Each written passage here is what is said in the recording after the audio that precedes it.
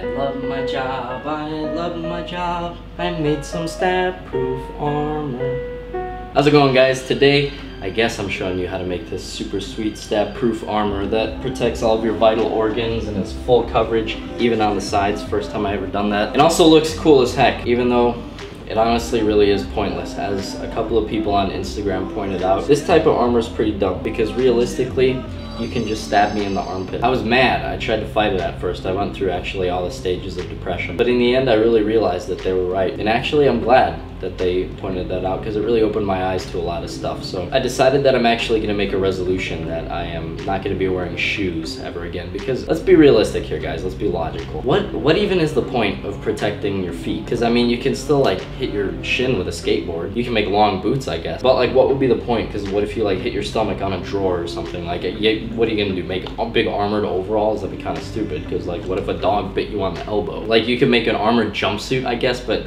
what's the point? You just slip and hit your head on the floor. I mean, if you're gonna be weird, I guess you could dress up in like a full suit of medieval plate armor and just wear that all day long. But like, what's the point? Because that doesn't protect you from chemical attacks or like earthquakes or anything.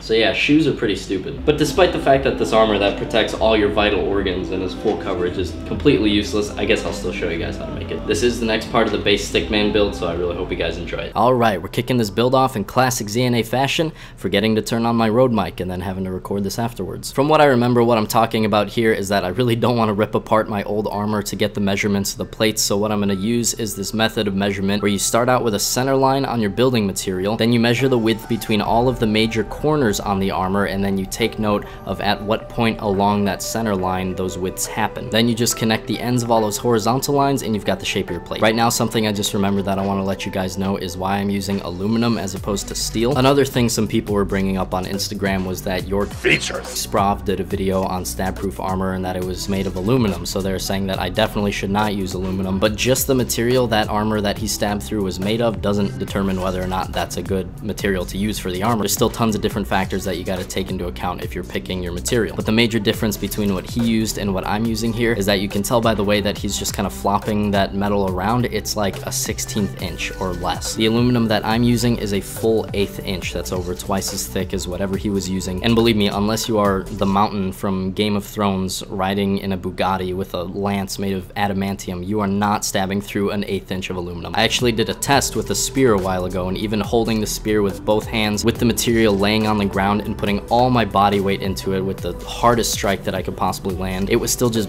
barely poking through the aluminum. So if you're a normal human being holding a knife in one hand trying to stab through an 1/8 inch of aluminum, that's not happening. But the actual reason why I'm using aluminum over steel is not just because it's way lighter, but also if you think about medieval steel plate armor, the whole point of it is actually to deflect the blow. When you're fighting people with really heavy swords and hammers, it's actually really important that you deflect the blade, otherwise all the force is going to go into you and crumple your armor or, you know, just hurt you from blunt force trauma. But when the main thing that you're fighting against is knives, what's actually super duper important is that your armor does not deflect the blade, because then all they really got to do is push hard enough and the knife will find its way to an exposed part. The cool thing about using aluminum as the armor, and actually the reason why I'm pretty sure they used aluminum in that armor that York Sprav was using, is because even if you're just really lightly tapping on some armor with a bladed weapon, you'll find that it catches the blade. Whereas with hardened steel, your blade will just slide all over the surface of the armor. Aluminum just stops the blade, and that's very, very important for knife attacks. So yeah, that's about it.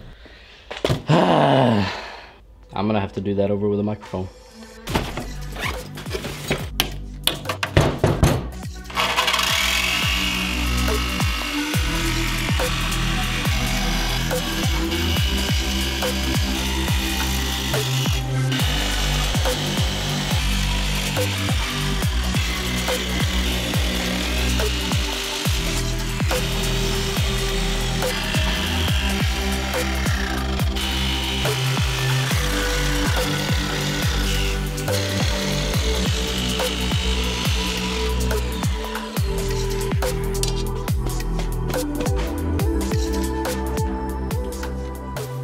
Now I gotta make this long straight bend right here, which my vise would normally be able to take care of no problem on its own. But this part right here is a little too long and it can't fit all the way down in there. So I put a couple of pieces of angle iron here to basically extend the vise this way. Clamp it up in the iron, clamp the ends of the angle irons together, make sure everything's super tight.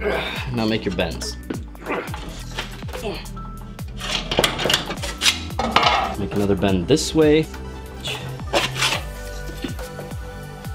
This way too.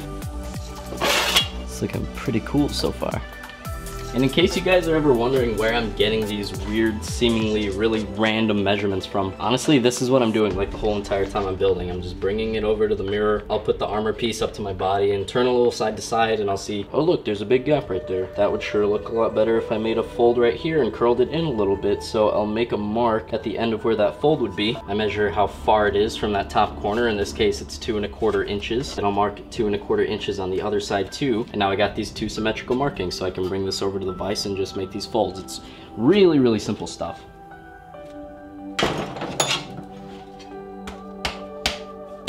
And a file makes super quick work of all these burrs around the edge.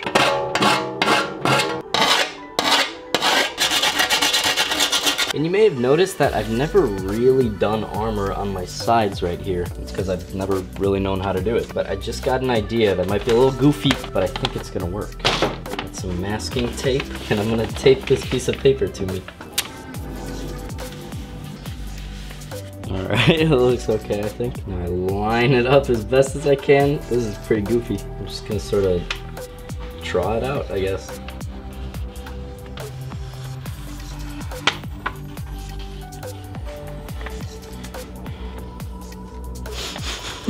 Okay.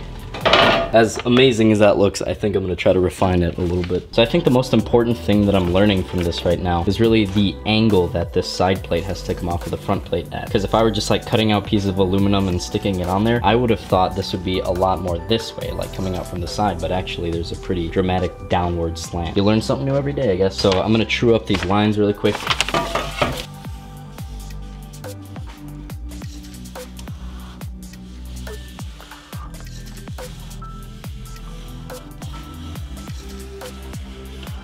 Cut this out.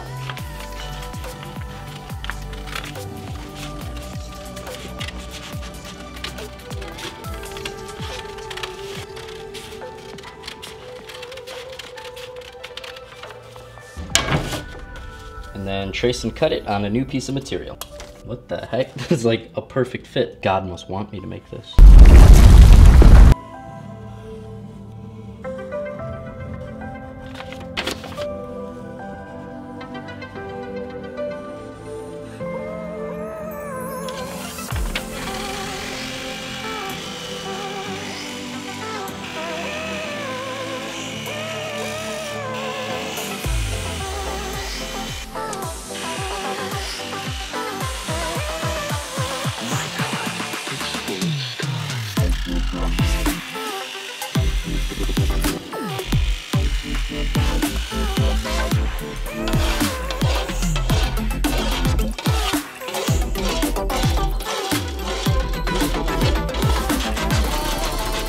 All right, now so on the side that has all the street sign stuff, on the edge that's gonna connect to the main plate, I'm gonna mark in about 1 inch from the edge. And with that marked, I'm gonna put it right here, line both of those dots up with the edge, clamp it up. I'll mark where I drill my holes.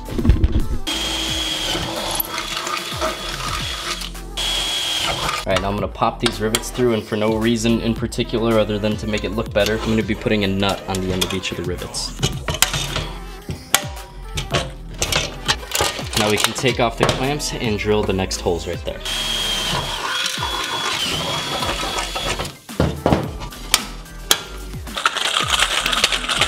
See, that's pretty good. And then obviously we'll do the same thing with this one. All right, so I got both of these side plates on it, but obviously they're still straight. So let's make like Mike Pence on opposite day and change that. A little bit. It's better, but I obviously got some to go right there. Probably have to do the rest of it by hand. Oh. That's a nice hoodie.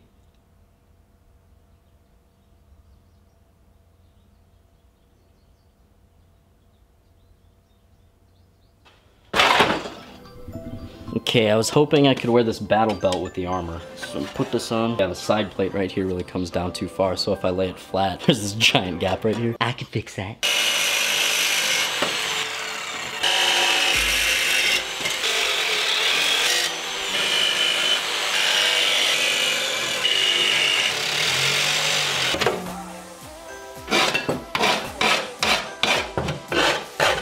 Now for this back piece, I'm gonna make the bends first and then the cuts. Okay, you gotta bend this like this somehow. I mean, I'm strong, but...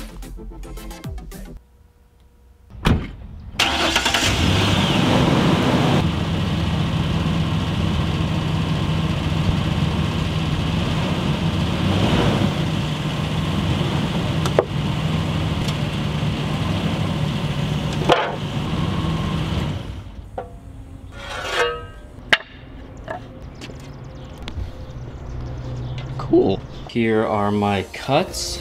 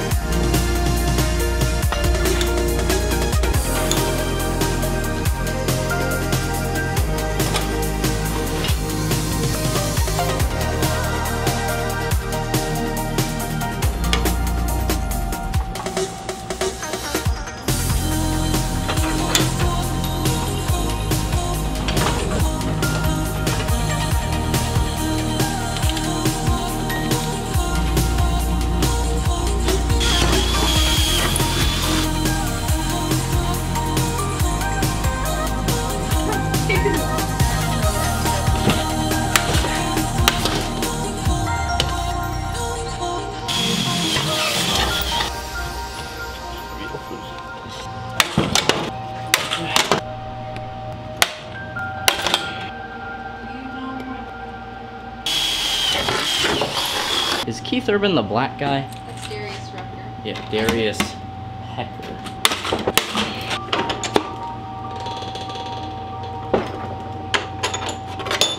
I'm retarded. I forgot I was still gonna paint these, and at this point I've weighed the options and it's gonna take a lot more time for me to tape up these belts than it would be for me to just pull them off to paint them, so I'm just gonna drill them out right now.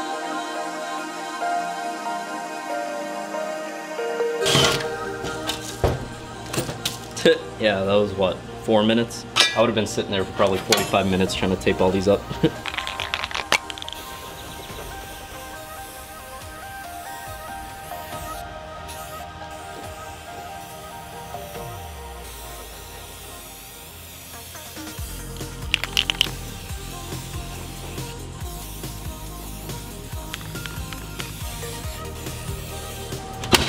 Put all the straps back on. Now just one final touch. Radical. Well guys, that was the build. I hope you appreciated it, but what I mostly hope you appreciate is the fact that I'm wearing this hoodie while I'm sweating. There are beads of sweat rolling down my lower back right now, going into my underwear. They're being absorbed by the band on my underwear and just kind of... I'm so uncomfortable right now, but I want you guys to see that these hoodies are actually pretty nice and you can grab one here if you want one. That's all I got for today. Thank you all very much for watching. I'll talk to you later. Bye.